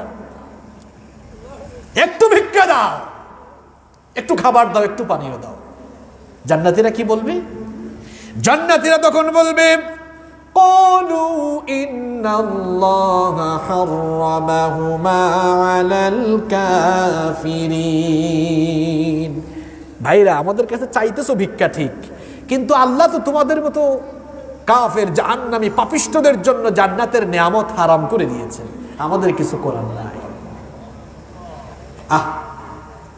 দুনিয়ায় খালি মুরগির রান খেয়ে খেয়ে আল্লাহর দ্বীনের বিরোধিতা করেছে, এরাই ভিক্ষুক হবে সেদিন, ভিক্ষুক হয়ে চাইবে দে রে ভাই দে, আর এরা বলবে কি না রে ভাই না, না এটা হারাম করে দিয়েছেন কি আল্লাহ। কি আর করবে, হতাশ হয়ে বসে থাকবে। হঠাৎ করে এবার কিছুক্ষণ পর জাহান্নামে পথভ্রষ্ট নেতা আর কর্মীদের সাক্ষাৎ ঘটবে। কোন সব পথভ্রষ্ট নেতা? যেই নেতারা সারা জীবন আল্লাহর দ্বীনের বিরুদ্ধে দাঁড়িয়েছিল, ইসলাম নাই, নামাজ নাই, কোরআন নাই, নিজেরা পথভ্রষ্ট, কর্মীদেরকেও যারা যুবক আর তরুণদেরকে যারা পথভ্রষ্ট করেছিল, এবার সেই জাহান্নামী নেতা কর্মী জাহান্নামের মধ্যে দেখা সাক্ষাৎ ঘটবে। কথা আমার না আল্লাহর, কথা মোল্লার না আল্লাহর। কোরআনের 14 নম্বর সূরা সূরা ইব্রাহিম খুলে দেখেন, আল্লাহ তাআলা বলছেন, ফাকালাদ দুআফাউ লিল্লাযীনা ইসতাগফারু ফাকালাদ দুআফাউ লিল্লাযীনা ইসতাকবারু ইন্না কুন্না লাকুম তাবআন ফাহাল আনতুম মুগনুনা আন্না মিন আযাবিল্লাহি মিন শাই। হে যুবক ভাইরা এদিকে তাকাও, প্রত্যেকদিন তোমরা কাদের পিছনে দৌড়াও? শোনো, কোরআন এটা গোপন কিতাব নয় মিয়া, এটা প্রকাশ্য কিতাব, কোনো গোপন কথা কোরআনে নাই, সব আল্লাহ ওপেন করে দিয়েছেন। সুবহানাল্লাহ। কার পেছনে দৌড়াও তুমি? এই দেখো অবস্থা কি হয়েছে। কর্মী নেতাকে আটকাবে, নেতা কই যাবেন? এখানে দিকে আমরা আবার একসাথে ঘটনা কি, নেতা কর্মীকেও বলবে আমার অবস্থা তো খারাপ, এখানে পিড়ার উপর পিড়া, হিডার উপর হিডা, কয় তাই নাকি? তা আমরা তো ইন্না কুন্না লাকুম তাবান, ইন্না কুন্না লাকুম তাবান, আমরা তো আপনাদের অনুসারী ছিলাম নেতা, আপনি যা বলছেন তাই করেছি। আপনি নিজেও বেনামাজি নামাজের সময় মিটিং করছেন, মিছিল করছেন, আমাদেরকেও নামাজ পড়তে দেন নাই। যাকে পিটাইতে বলেছেন, যাকে মারতে বলেছেন তাকে মেরেছি, যার ঘর বাড়ি ভাঙতে বলেছেন তার ঘর বাড়ি ভেঙেছি, যাকে পিস্তল টেকায়া মারতে বলেছেন মেরে দিয়েছি, যা বলেছেন তাই করেছি। দুনিয়ায় তো আপনাদের কথা মানলেও কেউ ধরতো না, ধরে কেউ নিলেও তার খবর হইতো, ফোন যাইতো, বেটা কারে ধরছো, এটা আমার লোক, তাড়াতাড়ি ছাড়ো। আছে না, ফোন আছে না নাই? তা কারে ধরছো, এটা আমার লোক, ছাড়ো, তাড়াতাড়ি ছাড়ো। না ছাড়লে কোর্টে চলে গেলেও অসুবিধা হইতো না, জামিন পাওয়াই দিতেন। প্রশ্ন হলো, ফাহাল আনতুম মুগনুনা আন্না মিন আযাবিল্লাহি মিন শাই? আজ কি কোনো কিছু দিয়ে, কোনো কিছু করে আল্লাহর আযাব থেকে বাঁচাতে পারবেন? এটা প্রশ্ন নেতার কাছে কর্মীর। নেতাদের অভ্যাস কি বলেন তো, সুযোগ পাইলেই বক্তব্য দেওয়া, তাই না? ওখানেও বক্তব্য, হিডার উপর হিডা চলে, তাও বক্তব্য। তখন বলবে এত ফালাফালি করিস না, বস। বসায় দিয়া পথভ্রষ্ট কর্মীদের উদ্দেশ্যে সেই পথভ্রষ্ট নেতা বক্তব্য দিবে। ক্বালু লাউ হাদানাল্লাহু লাহাদাইনাকুম। আমার নিজের কপালেই রে ভাই হেদায়েত ছিল না, তাই তোদেরকেও হেদায়েতের পথে ডাকতে পারিনি। দেখছেন মাইকটা কোন জায়গায় দিছে? নিজের কপালেই হেদায়েত ছিল না, তোমাদেরকে আর কেমনে হেদায়েতের পথে ডাকতাম? যদি আমরা হেদায়েত পেতাম তোমাদেরকে হেদায়েতের দিকে ডাকতাম। কর্মীরা বলবে তো এখন কি হয়েছে, এমনিতে তো ছাড়বো না। নেতারা বলবে যতই ফালাফালি করো, চিৎকার চেঁচামেচি করো, সাওয়াউন আলাইনা আজাযিনা আম সাবারনা মা লানা মিন মাহিস। আজ ধৈর্য ধরো আর না ধরো। নেতা আর কর্মীর আযাব সাওয়া সাওয়া সাওয়া, অর্থ কি? সমান সমান সমান। হরতাল শুরু হবে, বিক্ষোভ, মানি না, মানবো না, মানি না। সমান সমান হয় কেমনে? আপনারা হুকুমদাতা, আমরা করছি, সমান হবে কেমনে? আল্লাহ বলবেন কিয়ামতের মাঠে মানববন্ধন করে কারা? এরা আবার কে মানে না, কে কি মানে না? কর্মীরা তখন বলবে ওগো আল্লাহ, আমরা একটা জিনিস মানি না। আল্লাহ তাআলা বলবেন কি মানো না? এবার কর্মীরা বলবে ক্বালু ইন্না আতানা সাদাতানা ওয়া কুবারানা ফাআদাল্লুনা সাবিলা। হে যুবক ভাইরা, তাকাও এদিকে, দেখো কি বলছে। ইন্না আতানা, নিশ্চয়ই আমরা আনুগত্য করেছি। কাদের? সাদাতানা, আমাদের এই নেতাদের, ওয়া কুবারানা, আমাদের লিডারদের, ফাআদাল্লুনা সাবিলা, এরা আমাদেরকে পথভ্রষ্ট করেছে। আল্লাহ বললেন জানি তো, কারণ কি মানো না? তারা বলবে মানি না। এই যে আমাদের নেতারা বলে আযাব নাকি সমান সমান, তো আল্লাহ বলবেন তোমরা কি চাও, দাবিটা কি, তোমাদের মূল দাবিটা কি? তারা বলবে ওগো আল্লাহ, আমাদের দাবি হলো মূলত দুইটা। জোরে কোন কয়টা? আরো জোরে কয়টা? আল্লাহ বলবেন বলো বলো কয়টা? তারা বলবে দুইটা দাবি। প্রথম নাম্বার দাবি হলো রব্বানা আতিহিম দিউফাইনি মিনাল আযাবি ওয়াল আনহুম লানান কাবীরা। আল্লাহ বলবেন আল্লাহ, এদের কথা শুনে জাহান্নামে আসছি তো, আজকে আমাদেরকে শাস্তি দিচ্ছ, দাও, কিন্তু দাবি হলো আমাদের নেতাগুলোরে আমাদের চাইতে ডবল দাও। নেতার নেতাগিরি ছুটবে, ঠিক কি না? কয় নাম্বার দাবি? সবাই বলেন কয় নাম্বার দাবি এটা? 2 নম্বর দাবি হলো, কয় নাম্বার বলবো এখন? 2 নম্বর দাবি হলো وقال الذين كفروا ربنا أرنا الذين أضلانا من الجن والإنس نجعلهما تحت أقدامنا ليكونا من الأسفلين الله أكبر।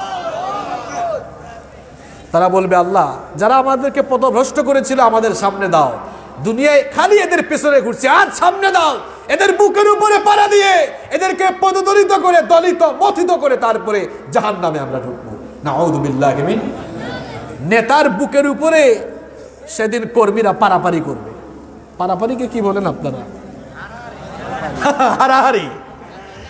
খুব সুন্দর ভাষা, আপনাদের শিখে যাচ্ছে, আপনাদের ভাষা। বুকের উপরে হারাহারি, নেতার নেতাগিরি ছুটবে। এজন্য যুবক ভাইয়েরা, তরুণ ভাইয়েরা, কাদের পেছনে দৌড়াচ্ছ? যাদের নিজেদের শরীরে ইসলাম নাই, নবীজির সুন্নাহ নাই, নামাজ নাই, ইসলাম নাই, এরা নিজেরা পথভ্রষ্ট হয়ে আপনাদেরকে পথভ্রষ্ট করে দিচ্ছে। ফিরে আসুন আল্লাহর কোরআনের দিকে। যারা মানুষকে কোরআনের দিকে, ইসলামের দিকে, আল্লাহর দ্বীনের দিকে আহ্বান করে, তাদের সঙ্গী সাথী হলে নাজাত আছে না নাই? আমরা কোনো বেঈমান, কোনো বেনামাজির সঙ্গে থাকবো না ইনশাআল্লাহ। এই ইনশাআল্লাহ কি প্যান্ডেল পর্যন্ত না, প্যান্ডেলের বাইরেও আমল থাকবে? থাকবে তো? আমাদের দেশে প্যান্ডেলের ভিতরে ঠিক ঠিক ঠিক, প্যান্ডেলের বাইরে সব ঠিক থাকবে তো, থাকবে তো। কষ্ট হচ্ছে আপনাদের? আমরা কিন্তু একদম ফিনিশিং এ আসছি, এখন জায়গা মতো তুলছি, কিন্তু জায়গা মতো তুলছি। নেতাকর্মীর সাক্ষাৎ লাভ হলো না, হঠাৎ করে আবার শয়তানকে দেখবে। হায় হায় ইবলিস, বাবারে তোমারই তো খুঁজতেছি এতক্ষণ ধরে। হ্যাঁ, ধোঁকা দিয়া নামাজ থেকে বিরত রেখেছ, সব গুনাহের কাজ করাইছো। শয়তান ধর বেটা, এগুলোকে আমি করাইছি। এবার শয়তান ভাষণ দিবে, ওয়াকাল আশ-শাইতানু লাম্মা কুদিয়াল আমর ইন্নাল্লাহা ওয়া'আদাকুম ওয়া'দাল হক। সে বলবে আল্লাহর ওয়াদা সত্য, আল্লাহ বলছেন তার আইন মানলে জান্নাত। দেখো জান্নাতে গেছে জান্নাতীরা। আমার কথার কোনো ঠিক ঠিকানা ছিল না, এতদিন তোমাদের সঙ্গে যা কথাবার্তা ছিল আজকে এগুলো সব খেলাফ করলাম, সব উঠাই ফেলছি আজকে।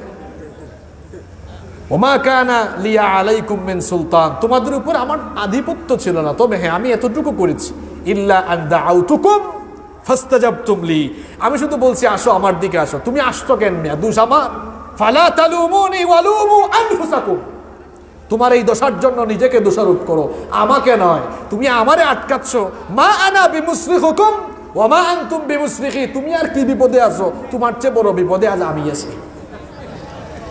আমাকে আমার বিপদ থেকে তুমি বাঁচাতে পারবা না, তোমার বিপদ থেকে তোমাকে আমিও বাঁচাতে পারবো। ফায়দা আছে, ফায়দা আছে। ওইদিকে জান্নাতীরা জান্নাতে ঢুকে গেল, জান্নাতের নিয়ামত পেল। কষ্ট হচ্ছে আপনাদের? এই ভাইরা উঠবেন না, বসেন, আমি শেষ দিকে চলে আসছি। আর ওদিকে জান্নাতীরা কি বিশাল বিশাল আয়তনের জান্নাতে ঢুকবে, ঢোকার সময় ফেরেশতারা বলবে সালামুন আলাইকুম তাইবিতুম ফাদখুলুহা খালিদিন, তোমাদের প্রতি সালাম, চিরদিনের জন্য জান্নাতে ঢোকো। সুবহানাল্লাহ। জান্নাতে ঢুকছেন, খাবার দাবার খাওয়া লাগবে না? আপনাদের ক্ষুধা লাগছে? ক্ষুধা লাগছে? অনেকক্ষণ জান্নাতে, অনেকক্ষণ হয়ে গেছে জান্নাতে ঢুকছেন, এবার খাবার দাবার বাংলাদেশি খাবারের মতো খাবার, তাই না? তো খাবার দাবার কেমন? আল্লাহ তাআলা ফেরেশতাদেরকে দিয়ে সর্বপ্রথম মাছের কলিজা ভুনা জান্নাতীদের সামনে পরিবেশন করাবে। দুনিয়ায় যা খাইছেন ওগুলোও থাকবে, দুনিয়ায় চোখে দেখেন নাই এমন খাবারও থাকবে। সেখানে chicken, mutton, beef, barbecue dinner party হবে। ওয়ালাহমিন তাইরিম মিম্মা ইয়াশতাহুন, পাখির গোশতও থাকবে। দেখেন পাখির গোশতের কথা শুনে কয়েকজনের জিভে জল আসছে, পানি আসছে। হরেক রকমের খাওয়া দাওয়া। ওয়াসাকাহুম রাব্বুহুম শারাবান তাহুরা, পানীয়, কত কত পানীয়, কত ড্রিঙ্কস। আরে ভাই বোতল না, এরকম বোতল না। আল্লাহ বলেছেন দুধের ঝর্ণা দিব, মধুর ঝর্ণা দিব, পানির ঝর্ণা দিব, জঞ্জাবিলা আদা মিশ্রিত শরাব দেব, খিতামুহু মিস্ক, মিস্কের সুগন্ধিযুক্ত শরাব পরিবেশন করা হবে। সুবহানাল্লাহ। ওয়া ফাকিহাতিন কাসীরাতিন লা মাকতুআতিন ওয়া লা মামনুআ, ফল, একটা দুইটা ফল না, ফলের গুচ্ছ এরকম ঝুলে থাকবে। খা, আল্লাহ বলবেন খা, যা খাইতে পারোস খা। খাইতে খাইতে কমানো যাবে? কমানো যাবে? রাত 3টার সময় ক্ষুধা লাগলে অনেক সময় বউকে ডাকলে উঠবে না, বলে ঘুমাও, এত রাতে কি খাওয়া? আর জান্নাতের ভেতরে সকাল সন্ধ্যা, দিনে রাতে, ওখানে আপনি সকাল সন্ধ্যা না, কোনো টাইম না, টাইম টেবিল ছাড়া যখন চাইবেন চাইবেন আর পাবেন, চাইবেন আর পাবেন। সুবহানাল্লাহ। আমরা তো মানুষ, আমরা এত পাওয়া পাই, পাইয়াও শান্তি হয় না, আছে না নাই? জান্নাতীরা জান্নাতে এত খাওয়া দাওয়া খাইয়া বলবে আল্লাহ এগুলা কি দিলেন? অনেক কিছু তো দুনিয়াতে খাইলাম, এগুলো আবার এখানে কেন দিলেন? এই যে আপেল, মালটা, আঙ্গুর, বেদানা, এই ফলমূল খাইছে, এগুলা। আল্লাহ তাআলা বলবেন রাখ, এত বেহুশ হইস না, দুনিয়ায় যেগুলো খাইছিস ওগুলাতে ভেজাল আছে না নাই? এটা পিওর, ভেজাল নাই। শুধু পিওরটা না, দুনিয়ার ফলমূল এগুলোতে আমি এক ধরনের স্বাদ দিয়েছি, আর বেহেশতের একটা ফলের ভেতরে 70 ধরনের স্বাদ দিয়েছি। খাইতে খাইতে শেষ করা যাবে? খালি খাওয়া দাওয়া করলে হয়? একটু বিনোদনেরও তো দরকার আছে না নাই? হুর থাকবে, গিলমান থাকবে, চাকর বাকর থাকবে। আপনার চাকর বাকর পাইলে আপনারা খুশি না বেজার? একজন দুইজন না, নবীজি বলেছেন একেবারে নিম্নমানের জান্নাতীর জন্য আল্লাহ তাআলা 80,000 খাদেম রেখেছে। জোরে কোন কয় হাজার? আরো জোরে, আরো জোরে। বাপরে বাপ, 80,000 খালি সার সার করবে। কি লাগবে বলেন? কোন খেদমত লাগবে? দেখছেন অবস্থা? সুবহানাল্লাহ, সুবহানাল্লাহ। এত নিয়ামত আল্লাহ জান্নাতীদেরকে দিলেন, এত খাবার দাবার খাইলে টয়লেটের দরকার আছে না নাই? জান্নাত পাক না নাপাক জায়গা? এখানে টয়লেট আছে নাকি? বলবেন হুজুর আল্লাহ তো খুব টেকনিক করছে যেন কম খাই। না, আপনি খাবেন, ঢেকুর দিবেন, হজম হয়ে যাবে, মেশকের সুগন্ধির মতো সুগন্ধি বের হবে। সুবহানাল্লাহ।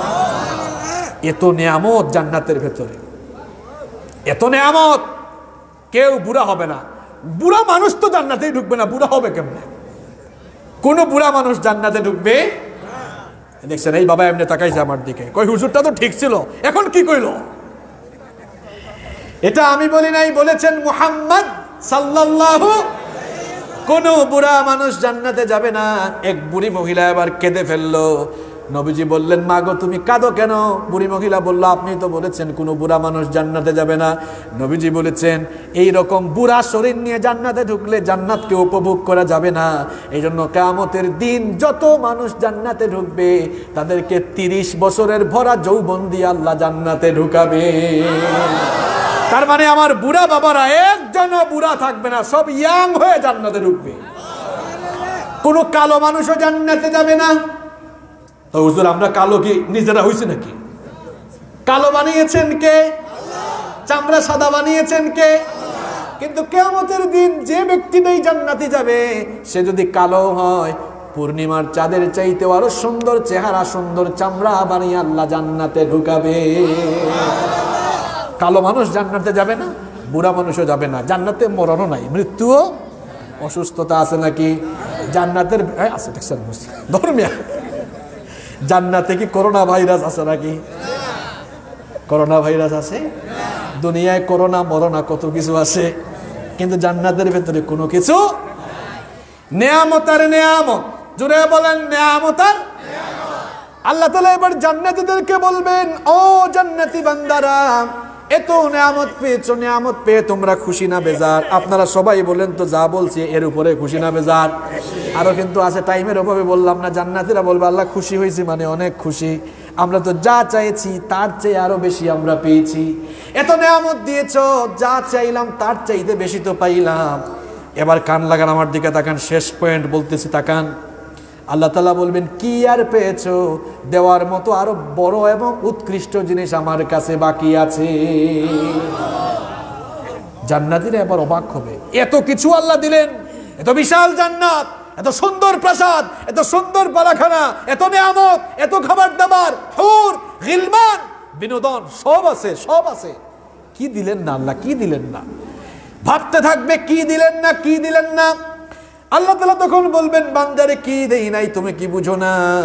তুমি তোমার রবকে কোনোদিন দেখো নাই, না দেখে তোমার রবকে বিশ্বাস করেছো, না দেখে তোমার রবের উপরে ঈমান এনেছো, না দেখে তোমার রবকে ভয় করে আজান হলেই মসজিদে ঢুকে তোমার রবকে সাজদা দিয়েছো, তোমার রবকে না দেখেই রমজান মাসে তোমার রবকে সন্তুষ্ট করার জন্য রোজা রেখেছো, তোমার রবকে কোনোদিন দেখো নাই, রবকে খুশি করার জন্য হজ করেছো, তোমার রবকে কখনো না দেখেও যাকাত দিয়েছো, রবকে না দেখেও হারাম বর্জন করে হালাল পথে তুমি জীবন যাপন করেছো।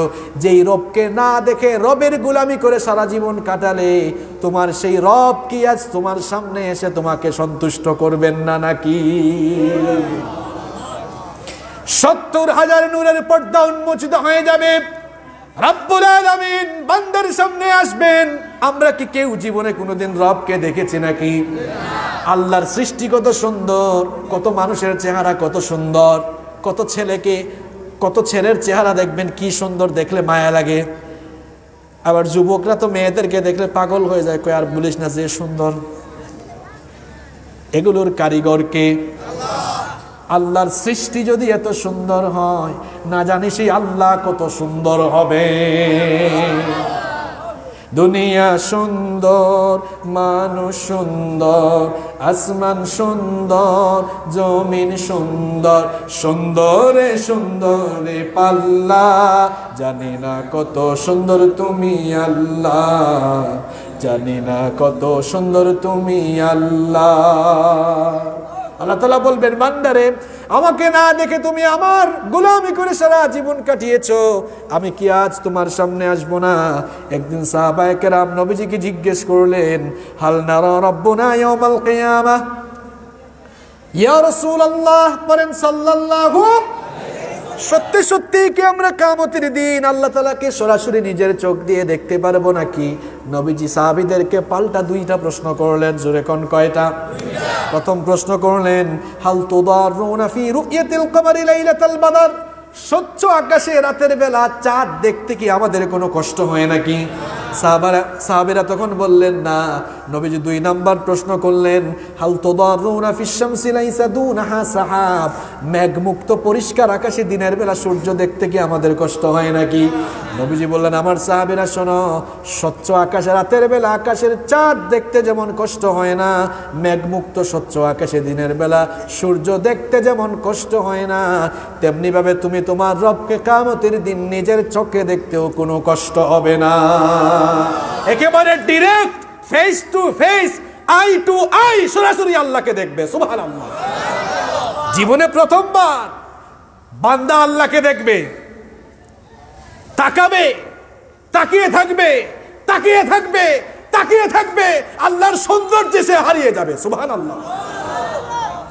এটাই হবে জান্নাতের জন্য সবচেয়ে বড় পুরস্কার, সবচেয়ে বড়।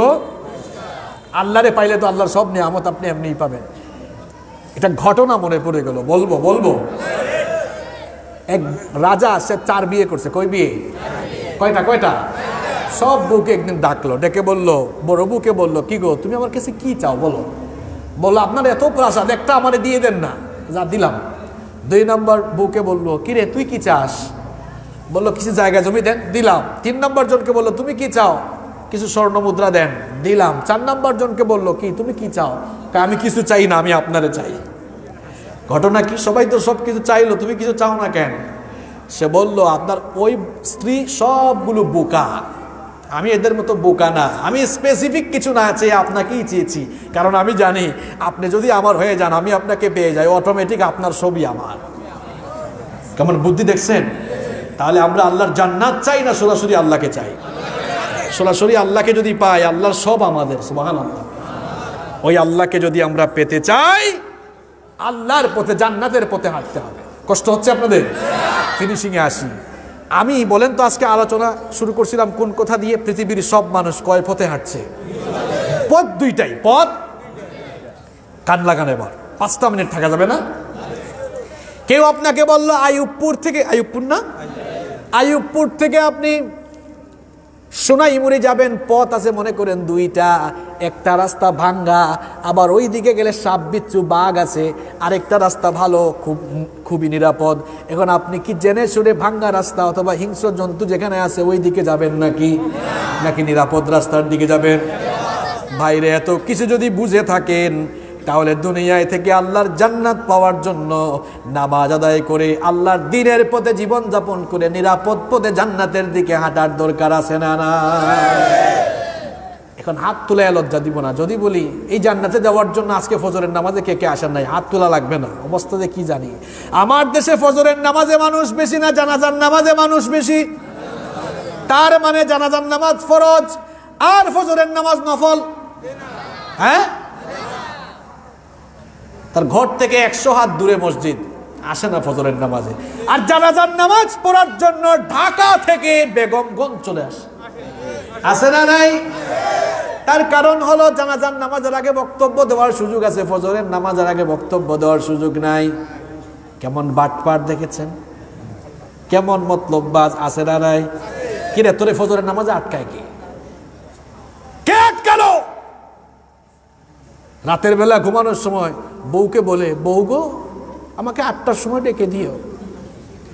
হ্যাঁ যুবক তরুণ ছাত্র ভাইরা শোনো, সকালবেলা স্কুলে যাবে, কলেজ বিশ্ববিদ্যালয়ে যাবে, ফোন আছে না সবার কাছে?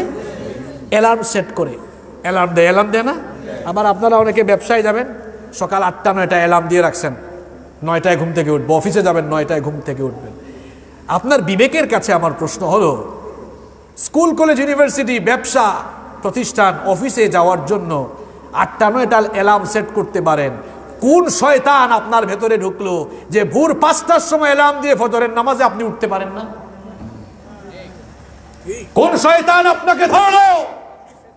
আপনি জান্নাতে যেতে চান কিন্তু আপনি নামাজ পড়তে চান না। আপনি অসুস্থ, ভালো হইতে চান কিন্তু ওষুধ খান না। অসুস্থ, আপনি সুস্থ হতে চান, ওষুধ খান না। জান্নাতে যেতে চান, নামাজ পড়েন না। যে ঈমান আপনাকে ঘর থেকে বের করে মসজিদে আনতে পারে না, এ দুর্বল ঈমান কেমনে আপনাকে জান্নাতে ঢুকাবে? যুবক ভাইয়েরা, তরুণ ভাইয়েরা, কেন নামাজ ছেড়ে দিচ্ছ? শয়তানে ঢুকায় পড়ছো। শয়তান বলতেছে, ধর বেটা, এখন কি নামাজ পড়বি? এখনো ইয়াং, যুবক, বুড়া হ, তারপরে পড়বি। আমার ভাই, আমার কলিজার টুকরা যুবক ভাইরা, শোনো, তোমার মতো কত যুবক দুনিয়া থেকে যুবক অবস্থায় চলে গেছে। দুনিয়াতে আসার সিরিয়াল আছে, যাওয়ার সিরিয়াল। আসার সময় সিরিয়াল মেনটেন হয়, যাওয়ার সময় মাঝে মাঝে সিরিয়াল ব্রেক হয়। দাদা, বাবা, ছেলে, নাতি, আসার সিরিয়াল। মাঝে মাঝে দেখা যায় যাওয়ার সময় দাদার আগে নাতি, নাতি দাদার লাশ কবরে নামায়, দাদা নাতির লাশ কবরে নামায়। আসে আসে আসে।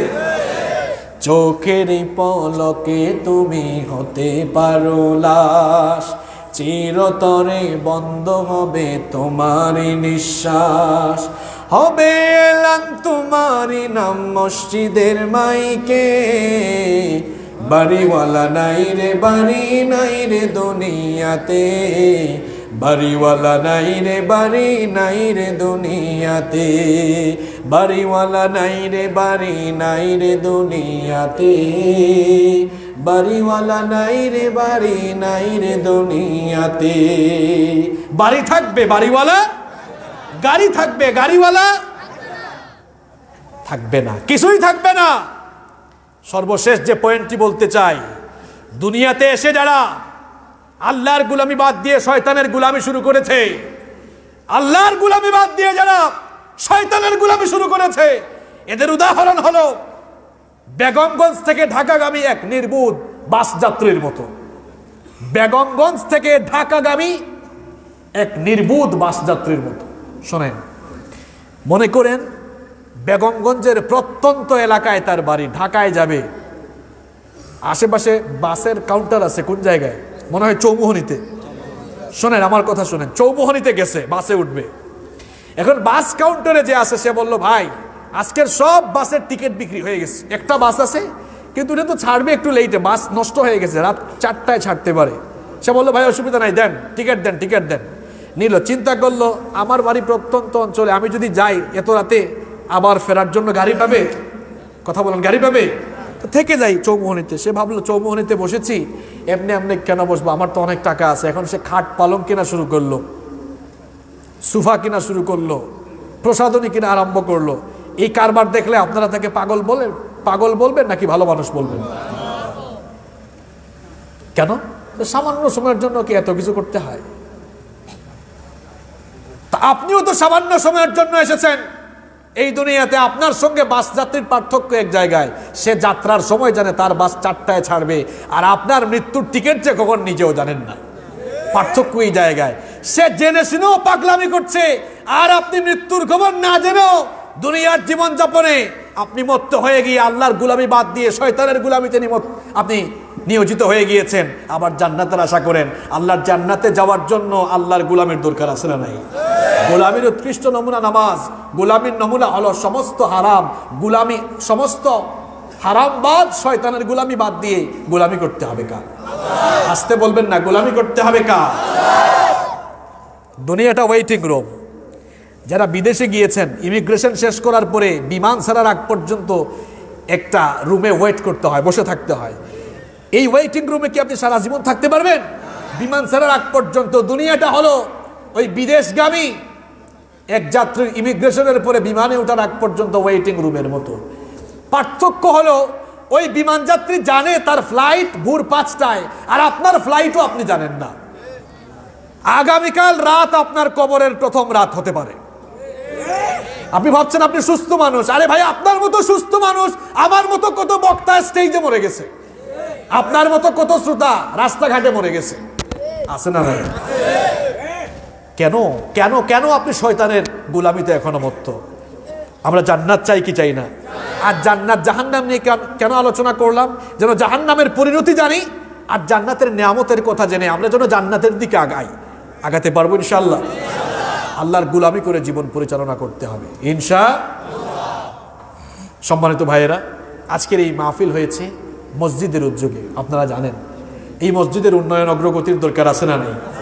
মসজিদ কমিটির কিছু বক্তব্য আছে, সেটা শুনে আপনারা যে ভদ্রতার পরিচয় দিলেন আমি অনেক খুশি হয়েছি।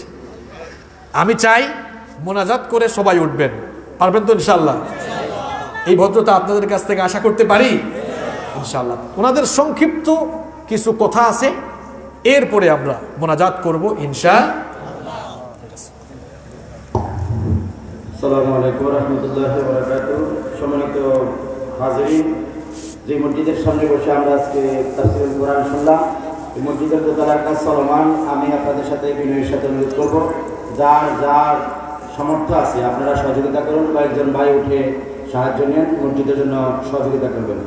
এরপরে 2 নম্বরে যাদের উদ্যোগে আজকের এই মাহফিল, উঠেন কয়েকজন ভাই উঠে মসজিদের জন্য একটু সহযোগিতা নেন। আর যাদের উদ্যোগে আজকে মাহফিল আইয়ুবপুর প্রবাসী কল্যাণ সংগঠন, আইয়ুবপুর প্রবাসী সমাজ কল্যাণ সংগঠনের পক্ষ থেকে একটা চিঠি রয়েছে, আমি এই চিঠিটা পড়ছি, এরপরে আমাদের কথা শেষ।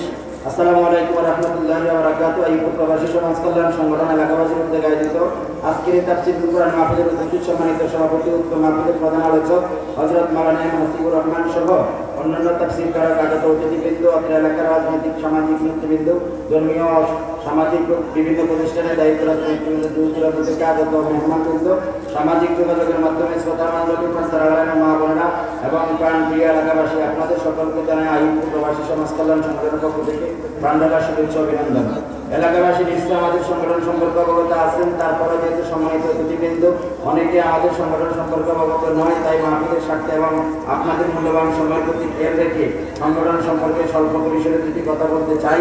আমাদের এই সমাজের সকল প্রবাসী সামাজিক যোগাযোগের মাধ্যমে একত্রিত হয়ে আমাদের সমাজের গরিব অসহায় খেটে খাওয়া মেহনতি মানুষের পাশে দাঁড়ানোর স্বার্থে 1 জানুয়ারি 2021 সাল আমাদের এই সংগঠনটি সূচনা হয়। এই সংগঠনটি যে সমস্ত বিষয়ে বিশেষভাবে দৃষ্টি দিয়ে থাকে সেগুলো যেমন ধর্মীয় কর্মকাণ্ড, মানুষকে উচ্চ প্রদান করা, যেমন আজকে এই তাফসীরুল কোরআন মাহফিল, পবিত্র মাহে রমজান ইফতার সামগ্রী বিতরণ, এতিমখানা, ধর্মীয় প্রতিষ্ঠানগুলিতে সহায়তা প্রদান, গরিব অসহায় ছাত্রছাত্রীদের মাঝে শিক্ষা উপকরণ বিতরণ, শীতবস্ত্র বিতরণ, চিকিৎসা ক্ষেত্রে স্বাস্থ্য অনুযায়ী আর্থিক সহায়তা প্রদান এবং অসহায় মেয়েদের বিবাহ সহায়তা প্রদান ইত্যাদি সকল প্রকার আগত সকল অবগত আছেন। বর্তমানে সারা বিশ্বে করোনা মহামারীতে দুর্যোগ হয়েছে, তারপরও আমরা সকল প্রবাসী মিলে আমাদের এলাকার মানুষের স্বাভাবিক জীবনযাপন